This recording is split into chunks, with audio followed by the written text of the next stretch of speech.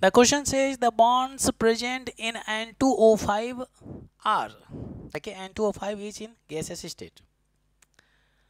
Whether it has ionic covalent bond or coordinate bond or both covalent or ionic bond. We can draw the structure of this compound. Okay, and then we can identify the type of bond present. N2O5 we have, N2O5, two nitrogens are there. So we can have nitrogen-nitrogen linkage is there. Nitrogen-nitrogen linkage. Okay.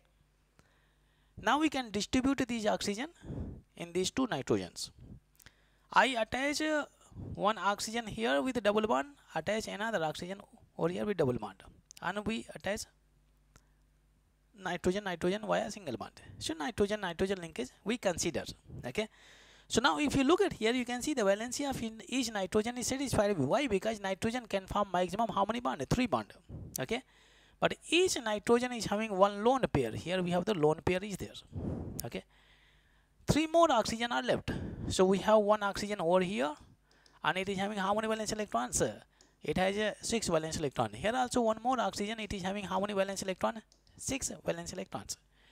So what happens is this nitrogen donates electron pair to this oxygen so that it can complete its octet. Similarly, this nitrogen also donates electron pair to oxygen so that it can complete its octet. Then coordinate bond formation is taking place. Sharing of electron is taking place from one atom to another atom. There is no mutual sharing from one atom to another atom. Okay, electron pair is shared. But still we are left with one oxygen. So now you can see beyond its capacity, this nitrogen is already forming the bond. More than 3 bond it is already forming. Okay. So we cannot attach one oxygen because still one oxygen is left. But oxygen in general forms how many bond? 2 bond. So we do one thing.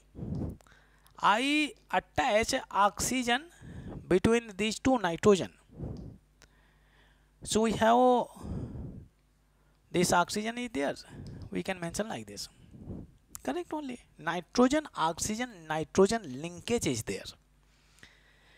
Now its valency satisfied, valency satisfied, valency satisfied. Okay, valency satisfied is here. And you can see in this entire compound, nitrogen, oxygen present, both are non-metals. Obviously, covalent bonding will be there. But here we have the coordinate bond also. Coordinate bond. It is also a type of, a special type of covalent bond in which transfer of electron is taking place. Here, sharing of electron is taking place. Electron pair, keep in mind, sharing of electron pair takes place from one atom to another atom. So this is what? Coordinate bond, coordinate bond. So in this compound, both covalent as well as coordinate bond are present. Option B is correct. If you like this video, please share and subscribe to the channel.